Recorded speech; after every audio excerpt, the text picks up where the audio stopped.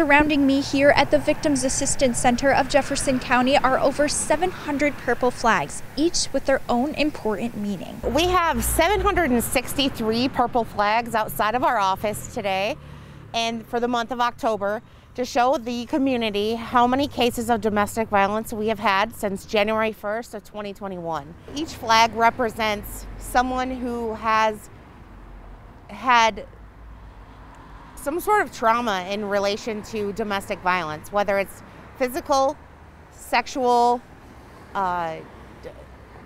emotional, or financial domestic violence.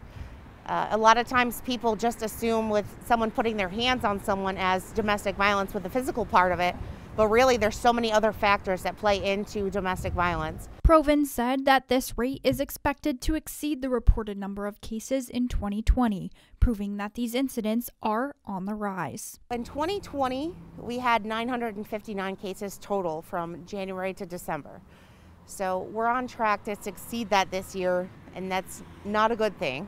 But, you know, just raising awareness and letting the community see the impact of the numbers so far in 2021. She added that these flags serve as a reminder to the community as the center continues to observe Domestic Violence Awareness Month. So when you drive by our office and you see all the purple flags out, just take a minute of your time to just, think about the survivors of domestic violence.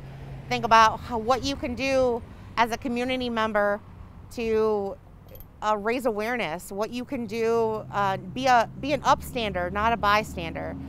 Let people know that it's not okay to treat people like that. And of course, if you see something, refer them to us because we are here for them. And she said she hopes the flags will remind survivors that they are not alone. Just wanted to let the survivors know that we have helped, that we are still here for you and will continue to be here for you. And we wanted to represent what you've gone through. And also, if you haven't come forward and you haven't talked about your traumas yet, when you're ready, we are here for you. And for those seeking help from domestic violence, the Victims Assistance Center runs a 24-hour hotline. For ABC 50 Now here in Watertown, I'm Isabella Colello. For more local news, go to informnny.com or download the ABC 50 mobile app.